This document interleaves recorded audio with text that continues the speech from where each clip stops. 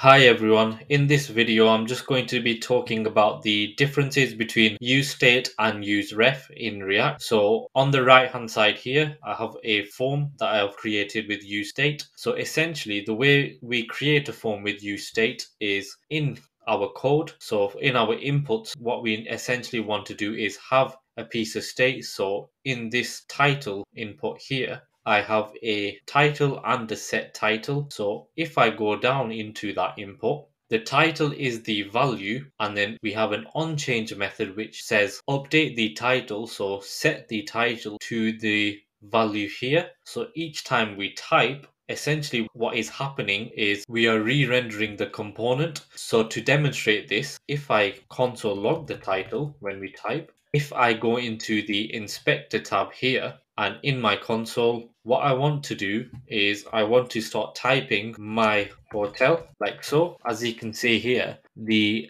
title has re-rendered the application a few times. So now what we are essentially doing is, if you imagine all of these were being typed in on each individual input, we are effectively re-rendering the application quite a lot of times. And when we click this add hotel button, that's when we want to pass in the data, what is present at the time. So for example, if I fill this in with whatever it may be, we essentially want to get a snapshot of the final whatever is remaining. So 77,777. So after typing in and filling out this form, we are doing the setter function. So there's quite a few of them in this form component. What we want to do essentially at the end is get this snapshot here and then send it to whatever is. So in this case, this will be adding a new hotel to our database. So a better way or a more performant way of doing this is to use a useRef. Not only does it stop the re-rendering happening, but it also reduces the lines of code in the application. So let's go ahead and do this now. So I'm just going to comment this all out in here. So now I've commented out my use states. What I want to do is create some refs in here. So const title ref is equal to useRef. But essentially what this means is title ref should be pointing at this hotel title input over here. So I now need to import useRef from React, which is a hook similar to useState. So this title ref now needs attaching to this input here. So if I go into my input where it has the title, this time I don't need the onChange method and I don't need the value, so I can delete them. And instead what I need to do is add a ref in here which is equal to the title ref like so. Now if I save, I want to console log the title ref as well. And if I refresh the page, we are getting TypeScript errors, but we will ignore them in for now. So I'm just going to comment out the functionality in here and remove it. So if we move this up and save, what I also want to do is remove the navigate as well, because we don't need that. So now in here we are getting errors because the setters and the values are not in our component because we have commented them out. So if I just comment out the rest of the form and just keep in the title, and now if I save, we now have the hotel title in here. So now if I say my hotel, for example, and then if I click add hotel, what happened there was it refreshed the page. So what we want to do is prevent the default behavior. So e.prevent default. And now if I save and then type in test title like so and add, as you can see here now, the current value is of the input is here. So what we need to do is titleref.current.value.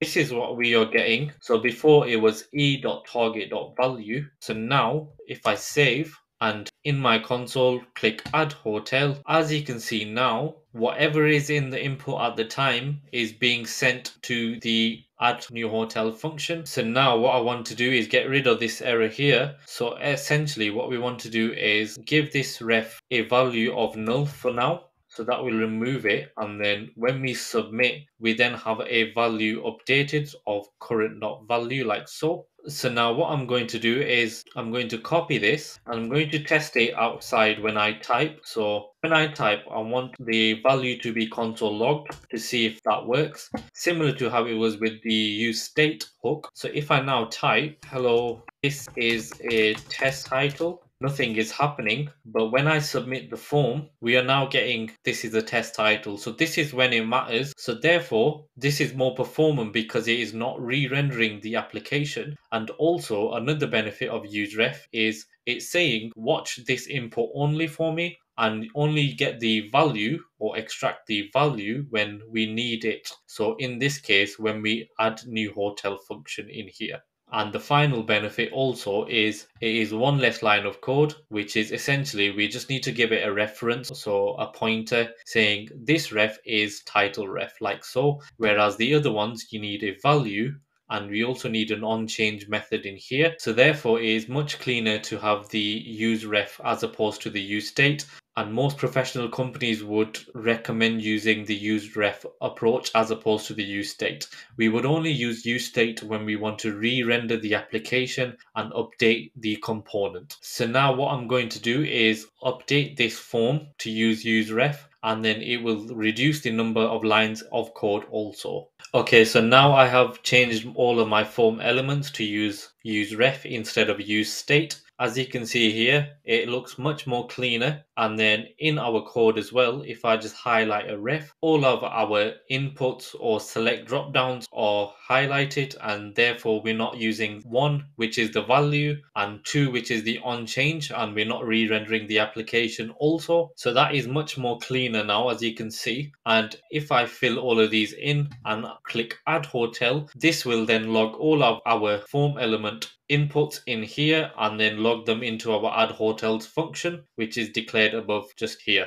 We are getting some sort of TypeScript errors which says object is possibly null. So we need to address those because we are using TypeScript. So if I add an optional chaining in here and then another one in here, like so, that fixes that issue. And then on value, we need to declare the value of the ref. So what does that mean? That means that this ref here, so title ref, essentially this is an input. So this is an HTML input element. So I'm just going to declare that in our ref above. So title ref is an input element. As you can see, this is an input element as well. In my useRef, I'm just going to add in HTML input element. So now, as you can see, the TypeScript error has gone. So now what I want to do is when I click the add hotel button in here, I then want to log out all of these refs in our forms. So if I just copy this and paste underneath all of the other refs and the values. So now I have pasted in all of the values that will get logged in our console. What I now need to do is address the TypeScript issues in here. So description ref is going to also be a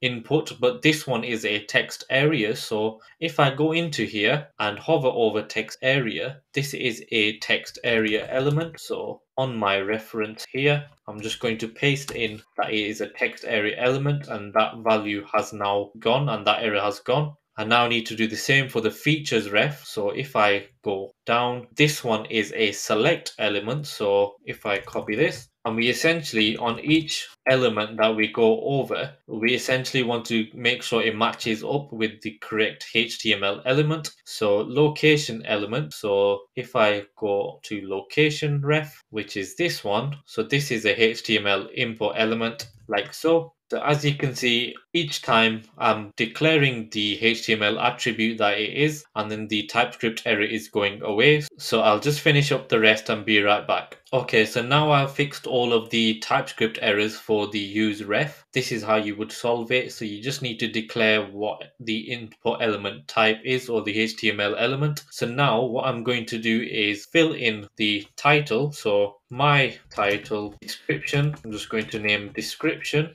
I'm going to select swimming pool. I'm just going to put test URL in here, give it 3 stars. The country is UK, region is test, and then we're going to have 3 reviews, and then the price is 800, and then the price per night is 80. So now when I click add hotel, we should now get a snapshot of all of the form elements in our console. This is done by using useRef. So if I click add hotel, then now as you can see on the right, we have all our form elements logged into the add new hotel function in here. This is all done by using useRef. So the benefits of using useRef is it provides a reference that you attach to it. So for example, this title, I can attach a reference. So this is title ref. Above over here, as you can see, I know this is a HTML input element. It starts off as null, and then when we click add hotel, whatever the value is in this ref, it will then update that value to whatever function we pass in. So for performance, useRef would be better. However, there are cases where we need to re-render the application also, so therefore we would use the useState hook as well. They both have their use cases in React, so it's up to you on a case-by-case basis on how and when to use each individual React hook. But I hope this video helped you understand the useState hook in more detail and the useRef hook in more detail. Please like and subscribe, and I will see you in the next video.